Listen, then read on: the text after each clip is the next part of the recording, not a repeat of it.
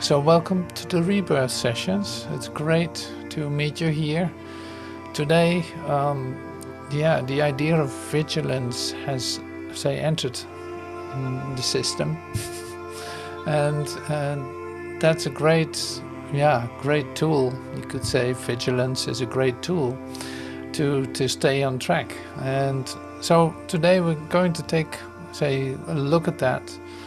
And I just looked at it today. It's like, wow, that's so amazing to actually have an idea of vigilance. You could say like against what or for what, and then it's like, why would that be so necessary? Why do you need to be that vigilant against something, as if you're not seeing it right?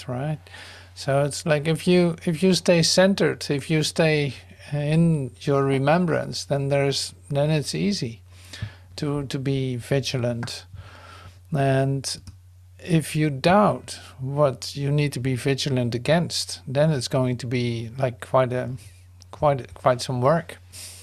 So that's very simply said, of course, when I say it like this. But we have to start somewhere. And so today, with the idea of vigilance, I want to bring back into our awareness something that Joel was sharing with us in the schedule of this week on the website. And he comes with a word that I didn't hear before, which is eternal vigilance. And he uses it in a very specific way. So I want to take a look at that right away. It is interesting. Watchfulness, eternal vigilance, these words were given to us, not for copy book words. They're like warnings. They're warnings. Eternal vigilance is the price of spiritual living. Watch, watch, watch. Pray, pray, pray without ceasing. We do not leave our nets once and forever. No, we're constantly leaving our nets. Every time that we are tempted to a material reliance, every time we are tempted to a personal sense of love, every time we are tempted to a dependence, the call comes, leave your nets. So that's a beautiful practice, of course, but I want to go into that. I want to dive in it today a little bit, because see, eternal vigilance is the price of spiritual living. So that does look like a sacrifice, as if there's a price tag on it. Eternal vigilance. Pray without ceasing. We do not leave our nets once and forever. No, we're constantly leaving our nets. Now, why is that? So Joel gives us a lot to contemplate, in fact. And we do this too, of course. Maybe you have already taken a look at this. But see, here's the thing, that this came to me as an idea to relax in this too. Like otherwise it would be, oh no, not another thing that I need to control, or that I need to pay attention to, or that I need to do in my awakening. Is maybe your backpack is already full with all kinds of practice and all kinds of things. So now that is not what is asked either. So it's not about loading yourself up with all kinds of regulations in your awakening. But how do we get to the place where you actually can hear this, where you actually start to see what is going on with the idea of vigilance? And you don't get there just right away. So that's why I take a little bit of time to enter into that, so that actually I'm able to transfer this as an idea to you. And we're not there yet, because what I've read, you've read it too probably. And I don't know what your response was to it, but it's like, there's something there. So vigilance is the price of spiritual living, for instance, that expression. It's like, well, is it really a price of spiritual living? Like truth doesn't need vigilance, right? Truth is true. So it's like, that is what we are. Like you cannot yeah, you can try to separate yourself off from it, which we have done in our imagination, in our dream, but that is no reality. So what then exactly is going to help us to see what this is specifically about? Now that's an interesting idea, because vigilance is, of course, really important, but it needs to be, say, focused on, say, something. Like, I'm not even going into it right now exactly, because then you would hold it as an almost like a mechanism or a law, and it isn't.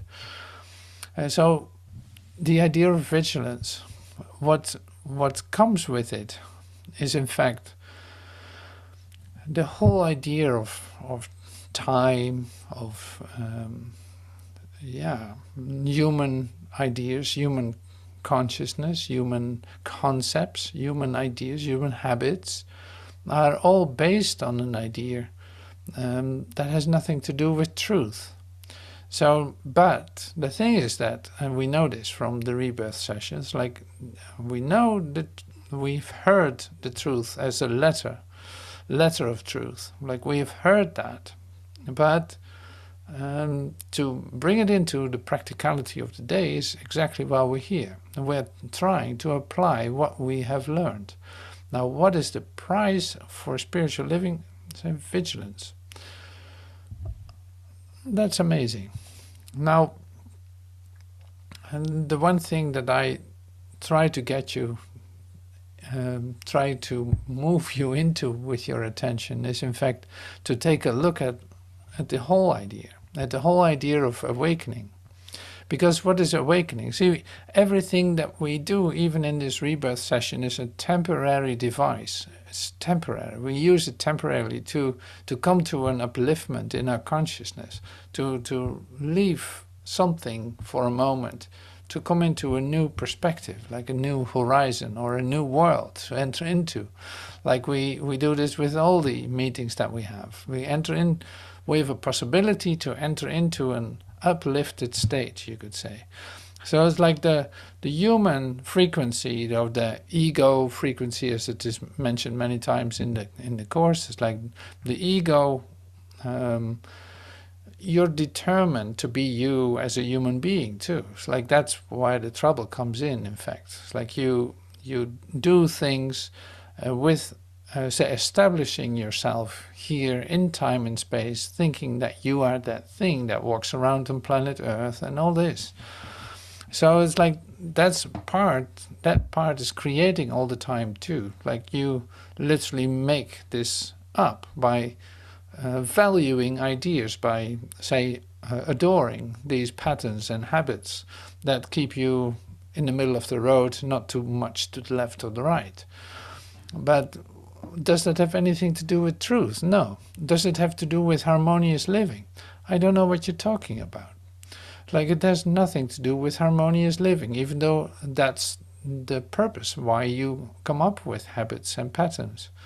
You try to stay, like, balanced, you could say. And what is balance to do with life? Nothing. So that's an interesting part too. So now you can almost feel that coming as an idea. It's like, so what is the action of mind then, you could say? What is the action that we have to perform in order to be vigilant? What is it that you have to do? Like, what? Give me some instruction. Tell me what to do and I'll do it. Like, well, this has not to do with you doing it, because if you were, say, completely aware of where you find yourself, you would not need to be vigilant. You would not need to practice this. So it's like the practicality of this is, in fact, say, that you give up, literally, just like Joel said too with leaving your nets. Like, you actually have to give up trying to behave as a human being, trying to do the things that you're acquainted to, like you're so familiar with. we don't want you to do that any longer. Why not? Because it doesn't bring you anything. Why not? Because it is over. It's like whatever you perceive, whatever you think about anything is in fact always, say, related to an idea of past. It is gone. It is over. You perceive a problem. Okay, so what's the problem? That you perceive the problem, not the problem itself. No, you perceive the problem in a time-space continuum that is over. That's already gone. And you say like, well, what are you going to tell me now? That there's no such thing as this? Like, no, there's no such thing as this. That's right. Now, what is left then for me to do here? It's like, how can I possibly be vigilant if there's no such thing as this time frame continuum where I think I find myself with like a selection of problems and difficulties? Now, what am I going to do with that? How am I possibly going to find my way to, say, find a handle on the idea of vigilance? Yeah, this is our practice. This is our practice. And now, what do? We step out of the situation. We step back. We leave our nets, continuously leaving our nets. So we leave our nets. We're not going to engage. We're not going to perform. We're not going to set up a plan. We're not going to fix it. We're not going to do anything with these nets. No, we recognize it for what it is, and that is a meaningless activity that's already over. Like, we don't have to do anything with these nets anymore, because everything that is provided for. Everything that is given, and not anything else. So let's read it one more time. It will sound different now, I know for sure.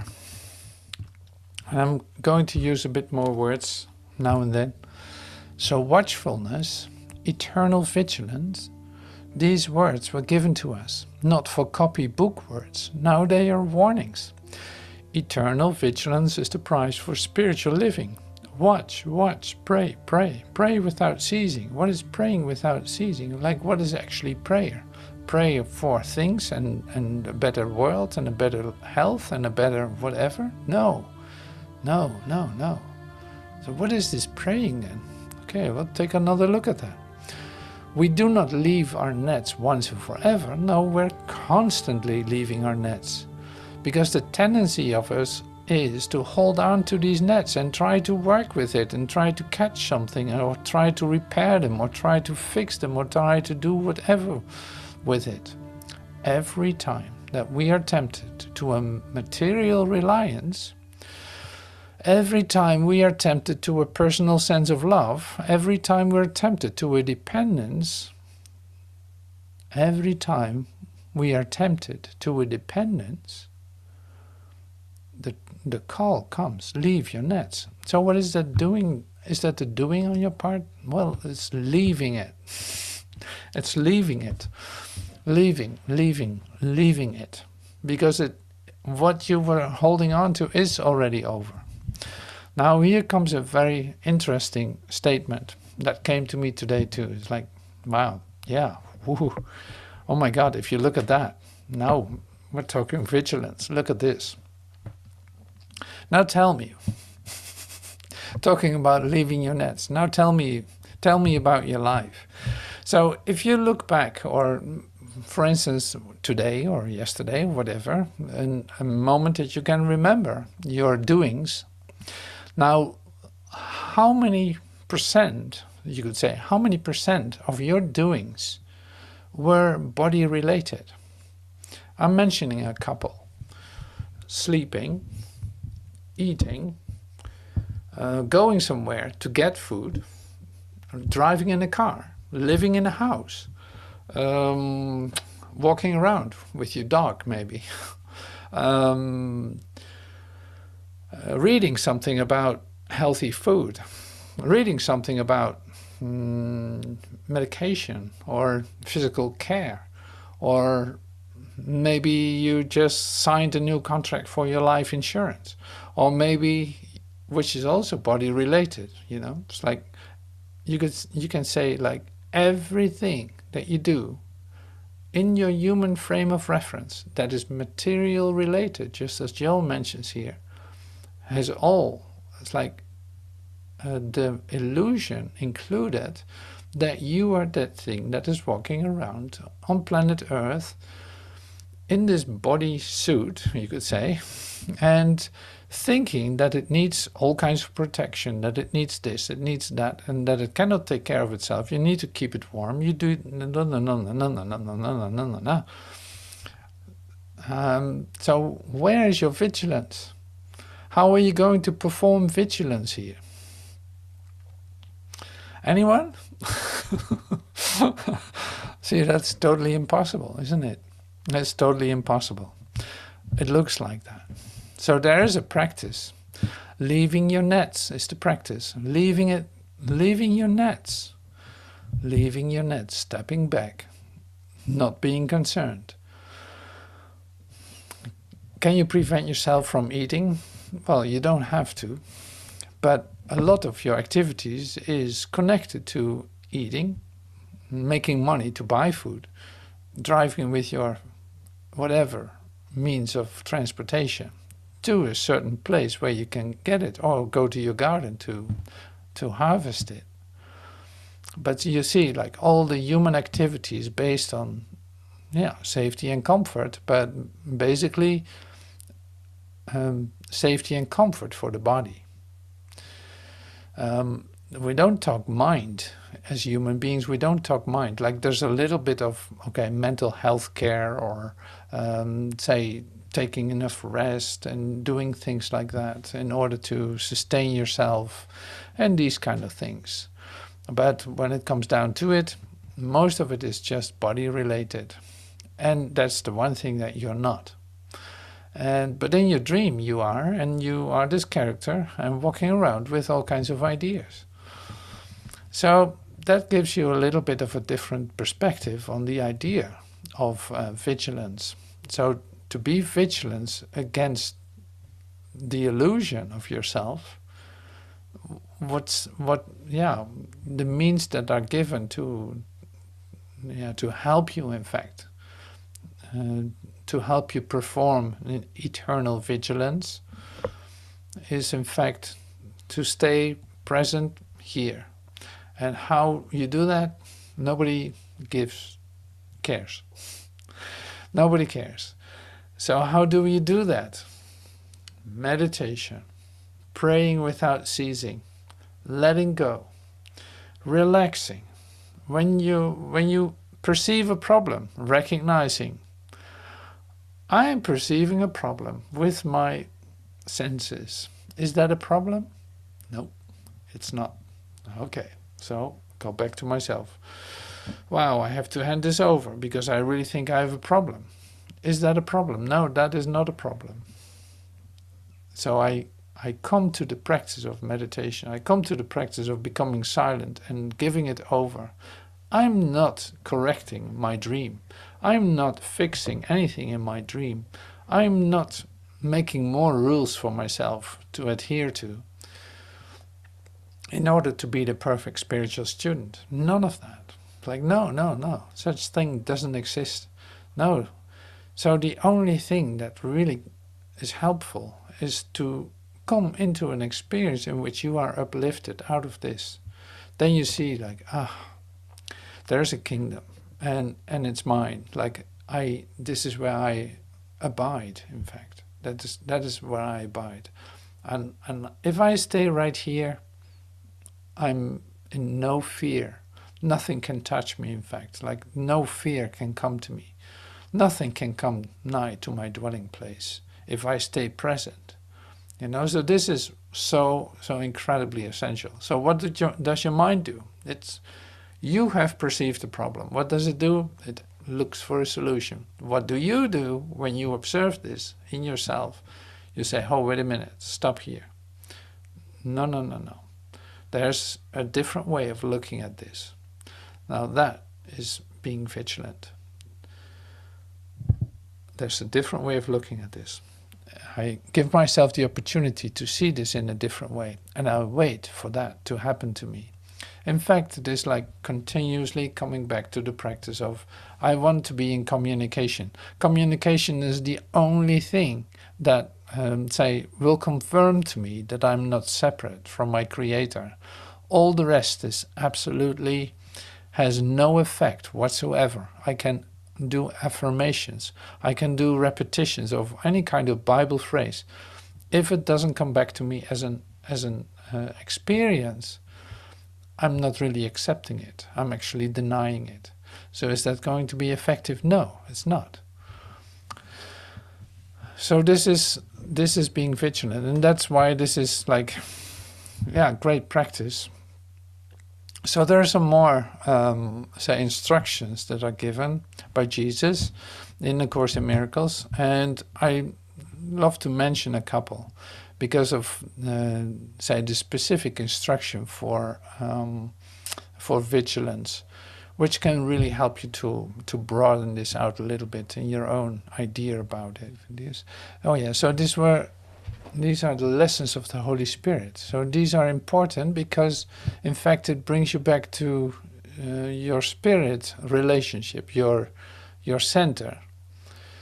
To have, give all to all. To have peace, teach peace, to learn it. Be vigilant only, oh, that's the word, be vigilant only for God and His kingdom. So when you are, say, disrupted, when you are, say, confused, when you are in any kind of situation that's not perfect peace or happiness, you come back to this.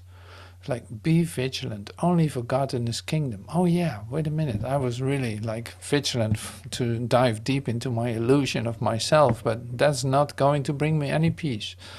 So the lessons of the Holy Spirit direct me within, where the only solution is, be vigilant only for God and His kingdom. Oh yeah.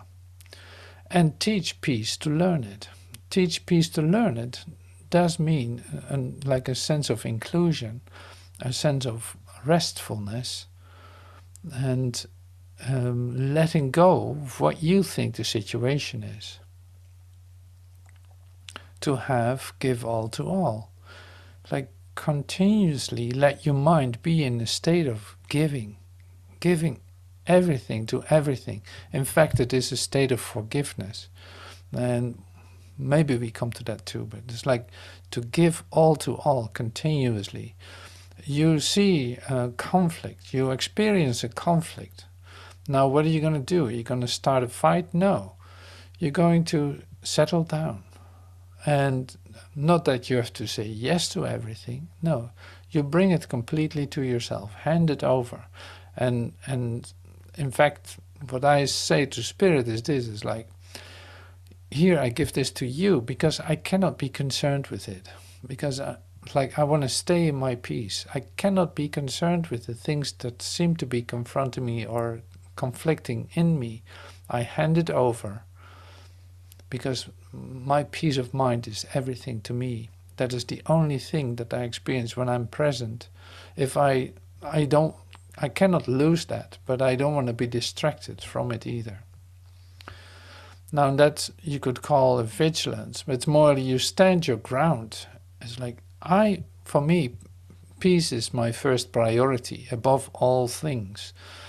That's where I stay. Now, let everything else for a moment collapse into itself.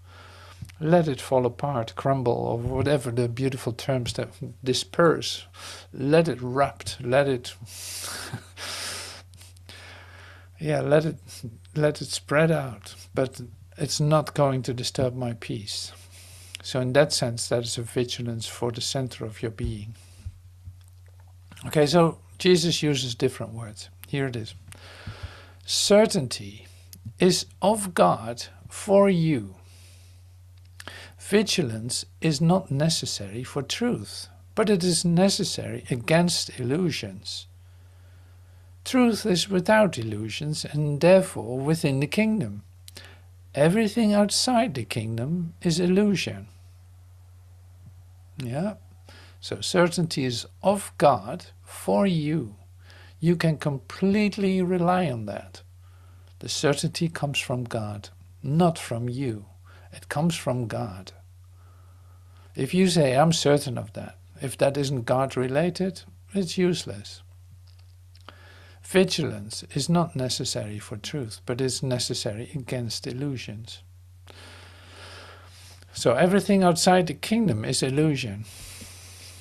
Do you need to do anything with that? Yeah, letting it go, not giving it any meaning, letting it go. I like this. So what you have made has thus divided your will and given you a sick mind that must be healed, thinking that there are two wills, the will of God and your will, that there's a conflict between the two. Your vigilance against this sickness is the way to heal it. See, it's the sickness of mind because the mind determines even how the body functions. If it wants to use it for separation, well, you can have the effect of that. It will give it to it in the illusion. So that's where the healing must take place then too, in the mind, recognizing, oh my God, I really thought I was separate from God and that I could separate myself off. Now I ask for an experience for that to be redone, like undone. You have exerted great effort to preserve what you have made because it is not true.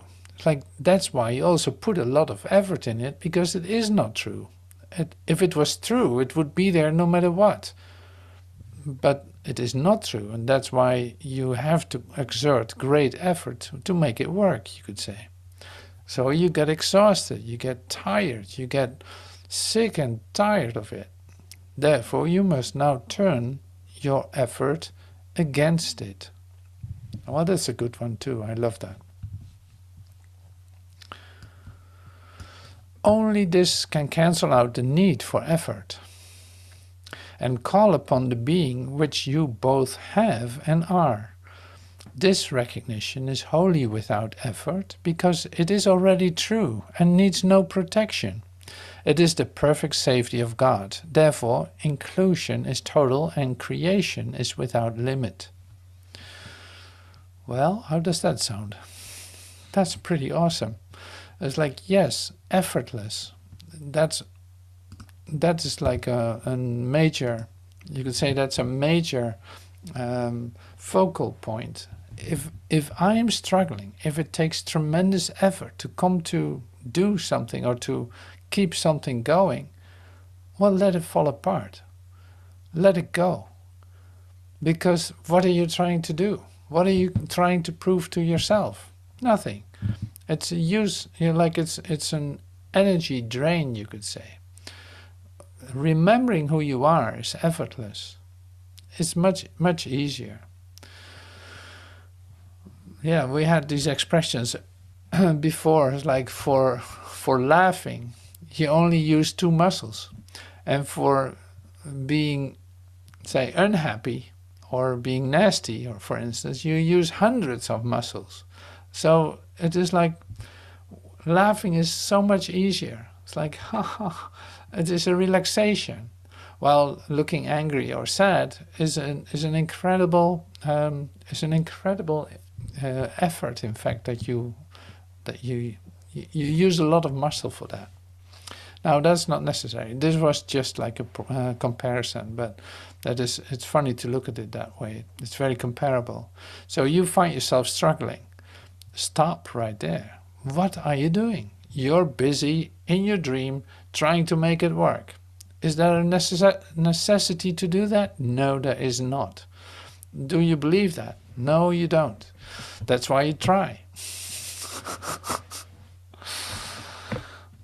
It's amazing. So it's like a whole universe. So this is another vision, like another way of looking at it. There's a whole universe ready for you to support your efforts, like to support what is true.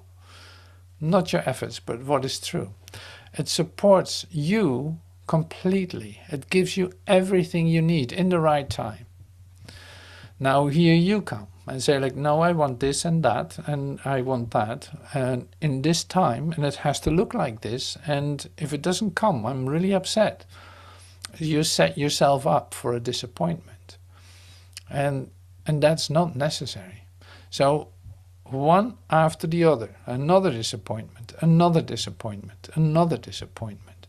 Like, oh my God, it's so heavy, it's so difficult. What am I doing? Why am I doing this to myself? Well, maybe you don't even say that, but it is true, of course. Like, why am I doing this? Why am I making it so hard for myself? I'm exhausted. I'm so done with this. Good, great. So give up. Don't continue for the sake of what? Why would you continue this? So focus on the idea of effortless. Effortless is a great support in vigilance. Vigilance is not like an incredible load of extra focus or extra work that you need to do in order to stay on track. No, release is effortlessness, looking for effortlessness, letting go, not automatically responding the way that you were used to, not necessarily like being dependent, and all this. Now, and so the idea of what I talked about in the beginning with the body function, in fact, has a lot to do with this, because what you're trying to do with your body is amazing. If I drive through town here, it is so interesting to see that. It's like, oh, look at what we're doing. We have, for instance, what is it? 3,000 pound car that we drag over to the city with a body of maybe 150 pounds or something like this, and it's like 20 times heavier. You try to make it easy for yourself. So it's like, okay, so you work hard to get a car like that so you can move that body from A to B and all of this. Like, that's just one example, but it's like there's so many of that. What we're trying to do, what we're trying to accomplish, where we are going for a bigger house, an even bigger house, a boat, and whatever the material thing is that you're going for, or that seems to be the standard, without working together, without, say, sharing together, without, having that for yourself. And don't let your neighbors ask for it to use it, because you're going to say no. It's like, no, these are mine. No, get off my property. You know what I'm saying? It's like, wow, it's interesting what we do. Yeah, protecting ourselves against ourselves. So this is a bit like the introduction to what is coming now, and these are probably some poems that we're going to see and listen to, and I'm very curious what that is going to be, but they probably have something to do with the vigilance, with that idea, but coming from your perspective and how you deal with it, or how this has inspired you to come up to express this.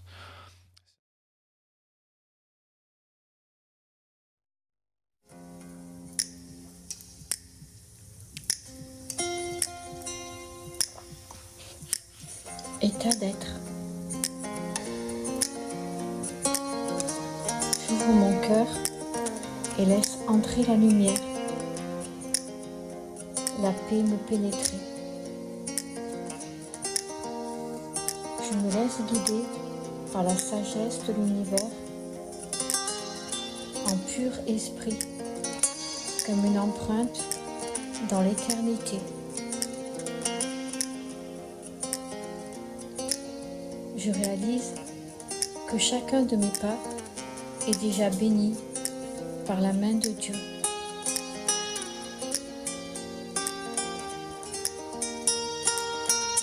La divine présence en chaque être a la patience d'un ange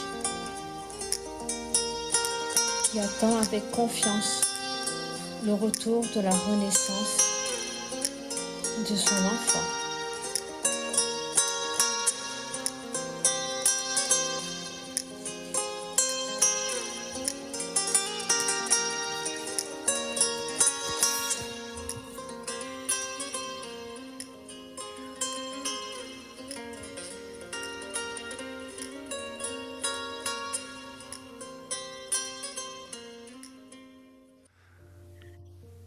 State of being. I open my heart and let the light enter. The peace penetrates me. I let myself be guided by the wisdom of the universe in pure spirit, like an imprint in eternity. I realize that each of my steps is already blessed by the hand of God. The divine presence in each being has the patience of an angel who confidently awaits the return of the rebirth of his child.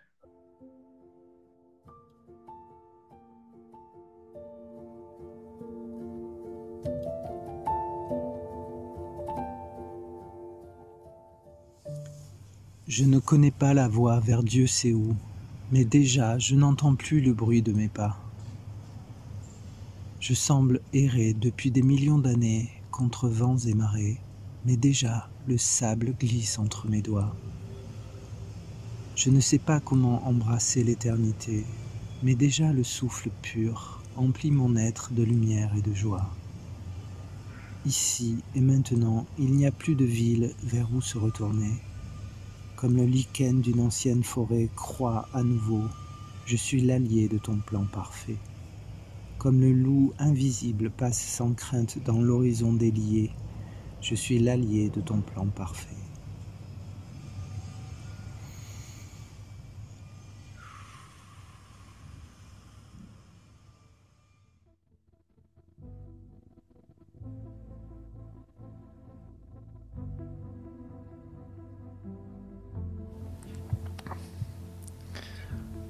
I don't know the way to God knows where.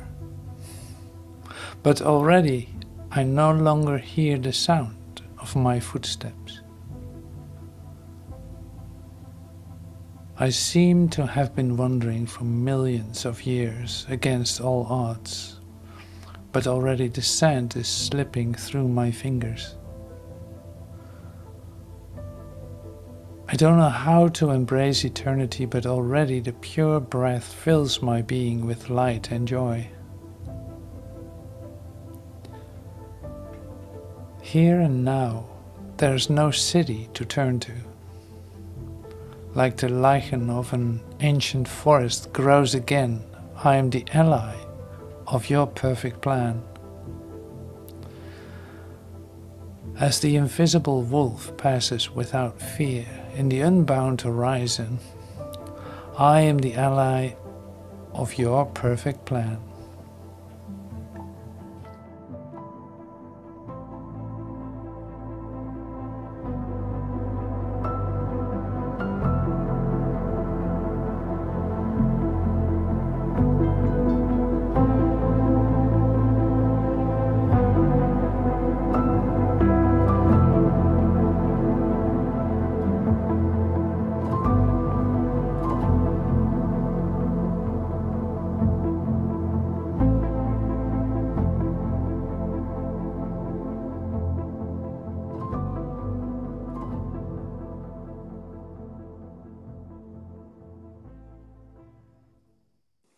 Like a revolving door, not too fast, slow no more. What waiting for? Signs dropped in my lap? Just take a nap. Reverse can move forward, not needing this world, something rotting. Think, don't need the stink. Eternity is my name. Need no game. Outline, plan, just to be who I am. diamond facets, a drop of dew, the view becoming anew.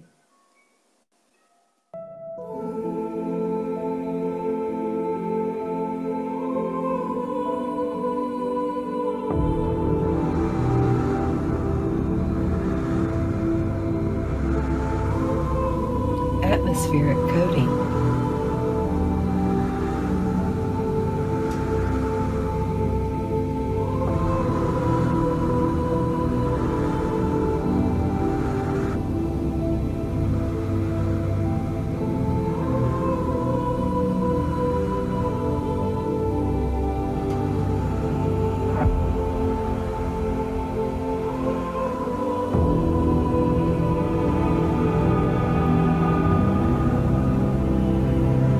Grace governing.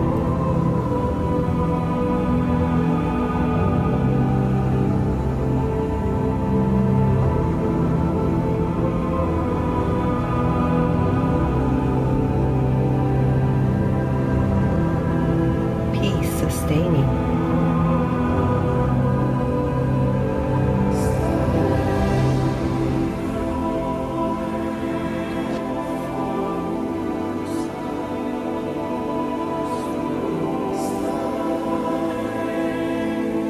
Gratitude maintaining.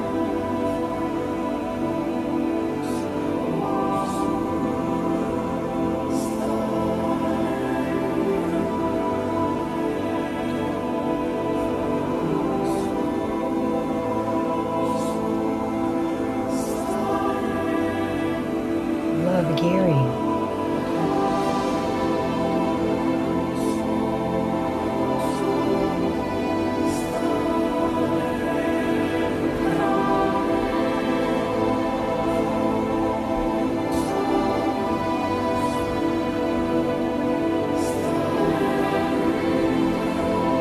Happiness covering.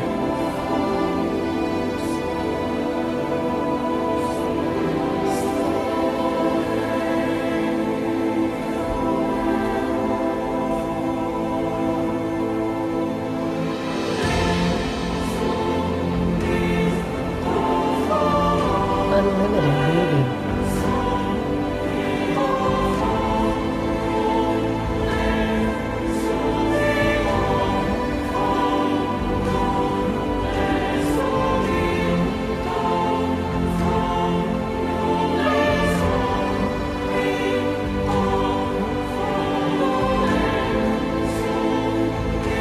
Gentle wearing.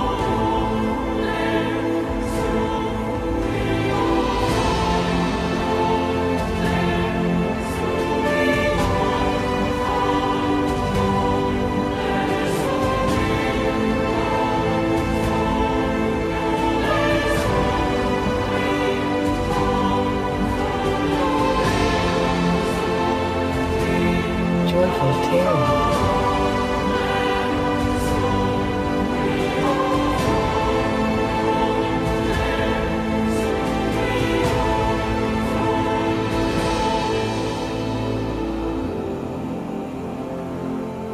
Goodness lining.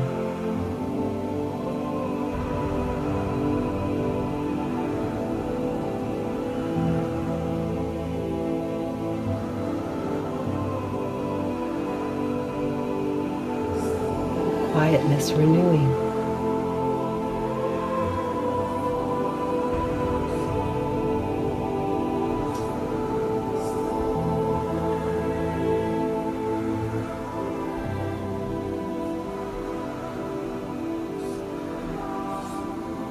Universal fitting.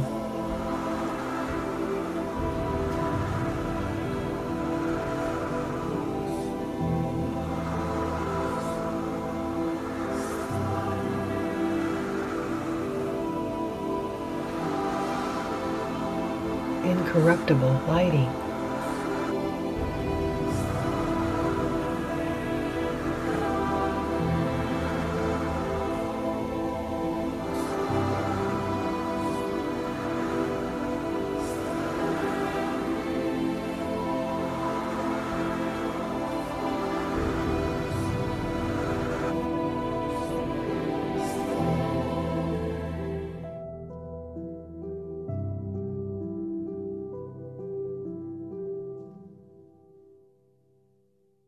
I titled Clouds, the presence of the ocean. Clouds in their freedom ride on wind currents of air, spreading their essence. Clear pearls of moisture drop across global landscape, softly, violently. Mother of oceans, lands graced by her nurturance, oneness connected. The cycle gives back, water returns and renews, land and ocean share. Life inclusively joined throughout the universe, each face, the same face. And then I used a quote from Tukaram. Yeah. This knowledge is direct. It is so very plain. God is in our grasp, but we have no experience.